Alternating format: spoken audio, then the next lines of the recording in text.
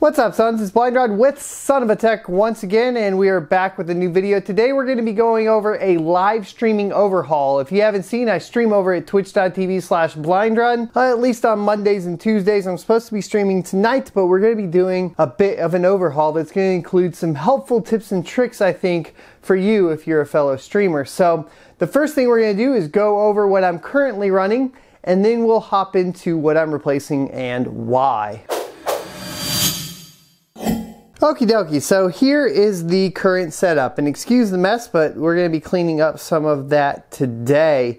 We actually are running a 2 PC setup. As you can see, we have one hanging on the wall, that is the stream PC, and then we have this one over here. This is actually my test bench, so we're doing some testing right now on this Sapphire RX 590. The actual gaming rig I run is down here right now, and that is an 8700K with the RTX 2080 in it, and some really cool stuff there.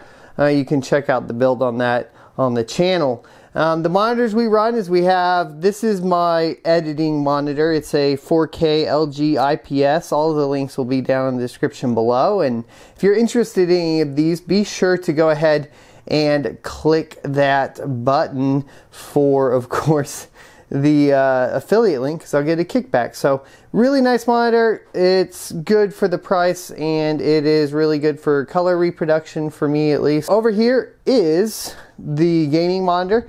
I just picked this one up because my Asus died. So it's a Dell. It's 144 Hertz 1440p G-Sync monitor, and I have been loving it. It has pretty much everything you could want, and they're both like mounted up with this little desk mount back here. Fits two 27 inches, so they're both 27 inches right there. Pretty awesome. That's my Netgear Orbi. There's a review of that on the channel if you're interested. And yeah, I mean, I'm not super good with cable management right now because I keep replacing stuff. Once I get everything that I want, we'll go from there. Of course, we have the PS4 Pro, God of War Edition. We also have the Xbox One X, which is awesome. The Stream Deck, which is not going anywhere. Let's see if we can get, yeah, there's the Stream Deck.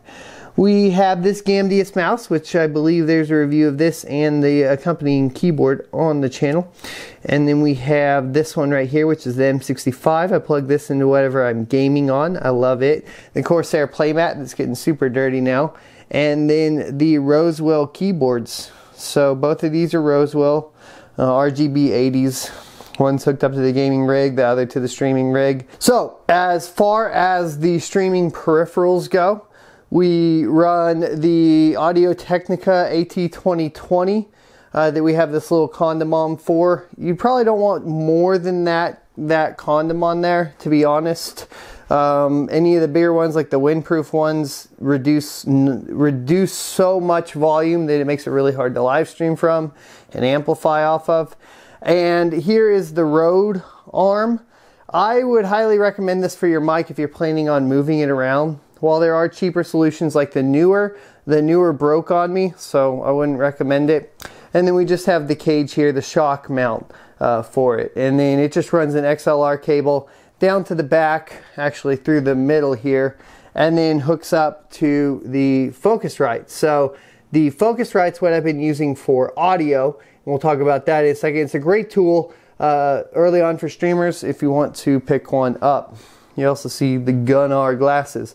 Now, as far as video, what I've been doing currently is the C920 here, which is sufficient. And if you want to pick up an easy way to do this, definitely go check it out. But we'll be talking about that as well. Finally, we use this Elgato green screen, and there's my dirty white table that you guys have probably seen in plenty of videos before, but it's just the Elgato green screen here.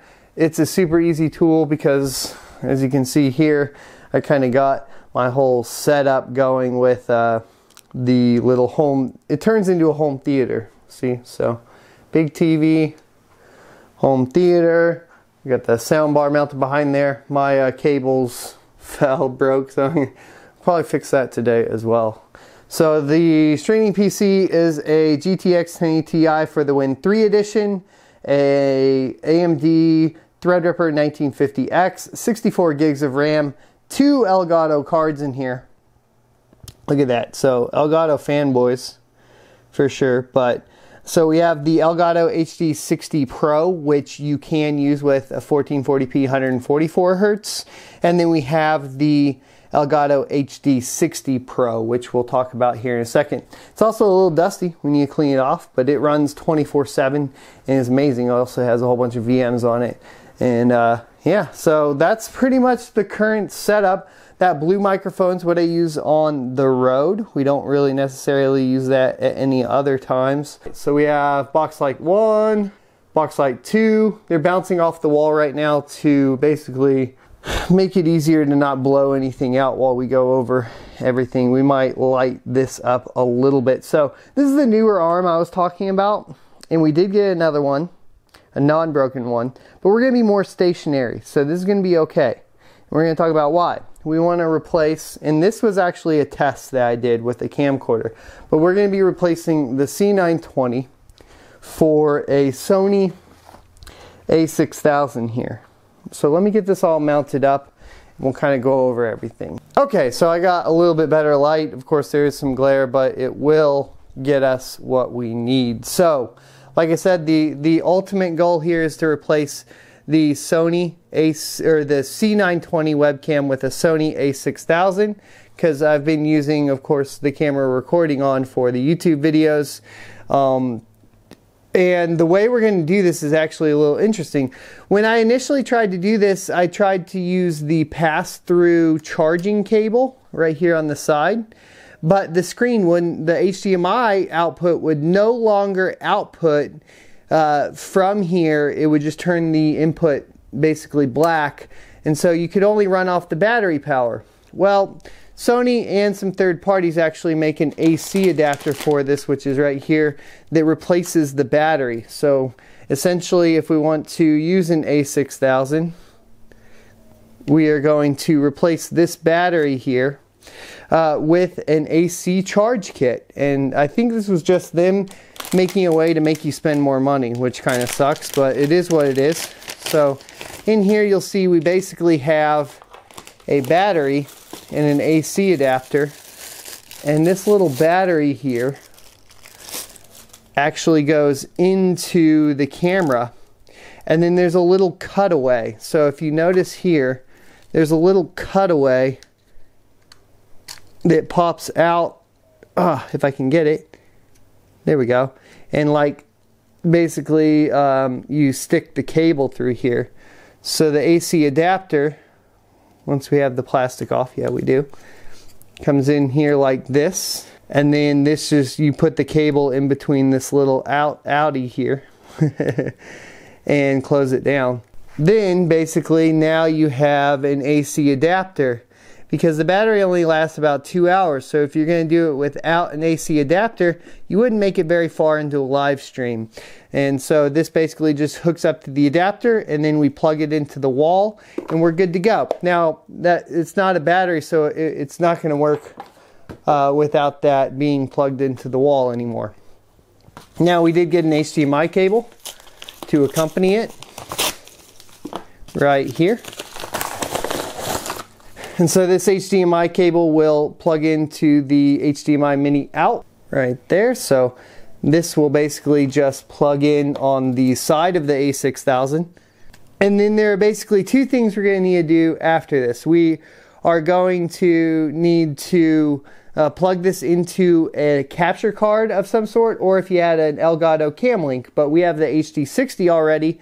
And so we're going to plug this into our HD60, and then we have our game system going into the Elgato 4K. So that's pretty much the configuration of the a6000. And the last piece we needed to get, other than the newer here, was a little ball head.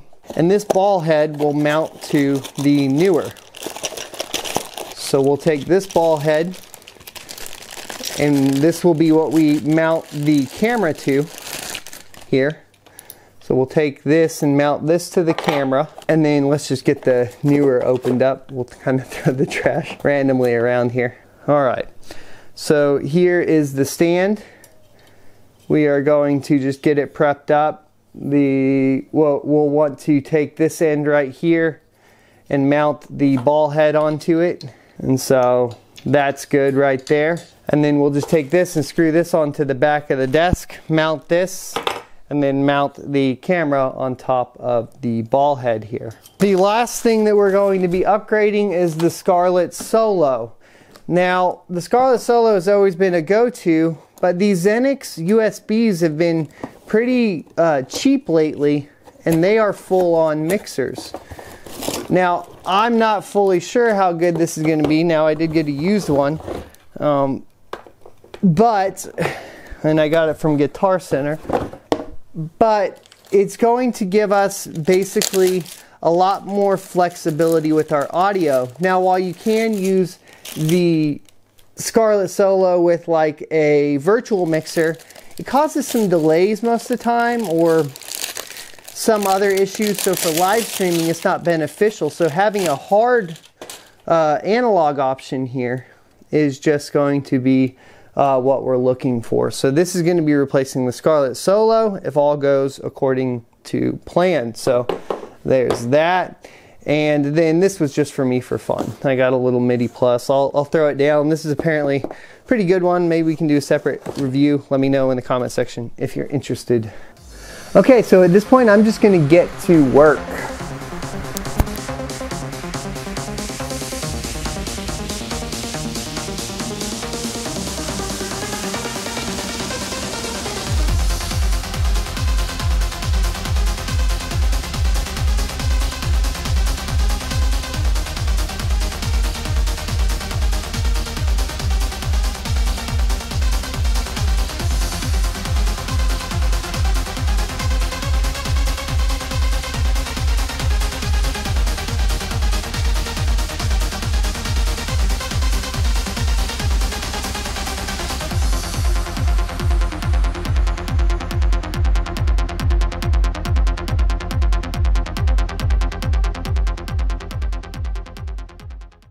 Okie dokie, so real quick on the A6000, a quick thing to make a note of is over here on the last tab on section 3.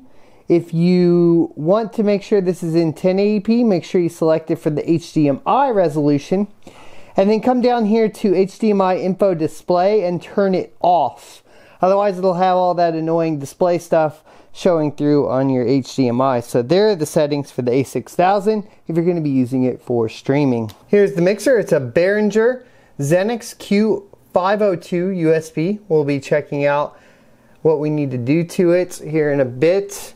And we'll check settings at some other point. Up here though is the whole mount. So we put the ball mount right there, as you can see. Looks pretty good. And I actually, so when I'm gaming, I pull this monitor out to here. And the good thing is this will come forward. And then I did make sure the TV did have clearance with the camera off. It doesn't quite have clearance with the camera on to pull out. But we'll be okay. We'll probably take this camera off. The great thing is it does have a kind of a quick disconnect from the AC. So it's not terrible. And so we're going to go ahead and start getting all of this configured. We will be back. What's up, sons? It's Blind Rod with Son of a Tech once again, and welcome back to the stream overhaul. This is on the new setup completely. I haven't fully tweaked it yet. There are definitely things that we want to change, but we've made some huge strides in improvement. One of the things being, of course, the Sony A6000 that you are now watching this live stream on, or at least the excerpt of this live stream. And then, of course, the microphone is now, the AT2020 is now plugged into the Behringer 502 USB. Now, a note on the Behringer 502 USB, it is quite noisy. It wasn't near as noisy on my Scarlett, and I did unplug the XLR cable from both ends and listen to the device input, and it had all the noise without the cable. So it's not a shielding issue with the cable.